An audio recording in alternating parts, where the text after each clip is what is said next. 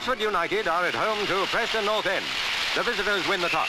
Oxford kick off and Preston, playing left to right, show at once they're not daunted by the fate of the 5 teams the home side have knocked out of the cup so far. No sooner do Oxford escape that first onslaught than North End attack again. Alec Dawson draws Fearnley out of goal, evades him, and it's a goal for Preston.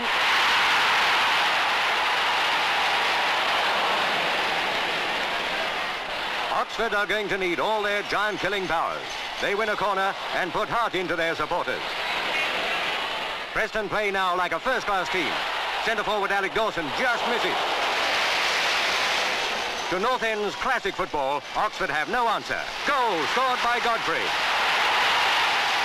Half-time, Preston 2, Oxford 0. North End kick-off.